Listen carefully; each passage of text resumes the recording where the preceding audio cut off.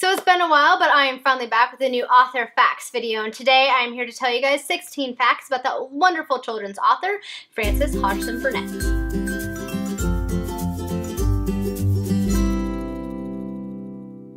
Hello everyone, it is Samantha, and I hope you guys are having a great day.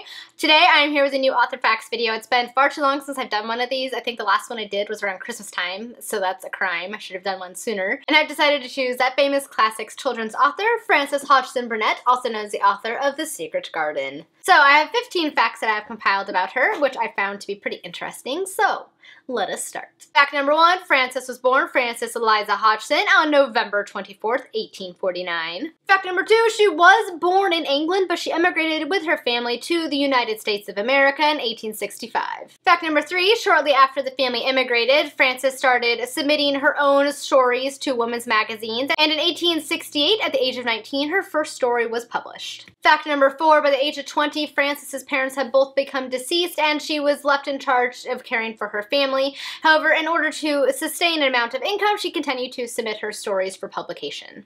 And fact number 5, in 1873, Frances married a Dr. Swan Burnett, and together they ended up moving to Paris, where she not only gave birth to 2 sons, but she also continued to support the family income by writing and publishing her stories. Fact number 6, in 1876, she published her very first novel. This was called The Lass of Lowry, and it featured a young independent woman who was growing up in an English mining town. It was this novel that ended up accelerating her popularity in both the US and the UK. Fact number 7, in 1877, the Burnett family ended up moving to Washington, D.C.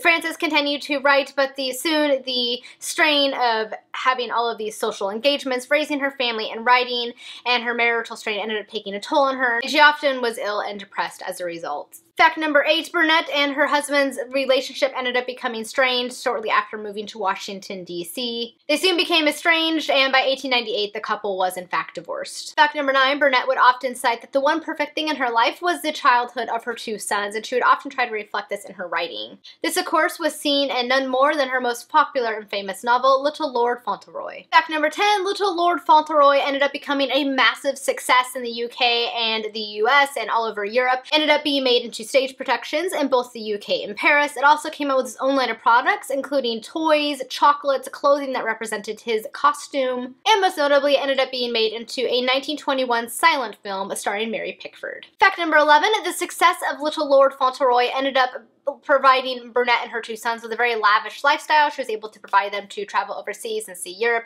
and provide them with the education that she felt that they deserved. Fact number 12, despite her success of many of her novels, Burnett was often criticized by critics for being too fluffy, for catering towards masses instead of writing serious literature, and for being very superficial. But despite this, she still persevered and wrote stories that she felt everyone could enjoy. Fact number 13, after the success of Little Lord Fauntleroy, Burnett also got a huge success from 2 more novels that she ended up publishing, and that of course was The Little Princess and of course The Secret Garden. Fact number 14, Dickon, the sickly ill cousin from The Secret Garden, is in fact based upon one of her sons who ended up dying at the age of 15 from consumption, also known as tuberculosis. Fact number 15, Burnett ended up passing away at the age of 74 on October 29th, 1924.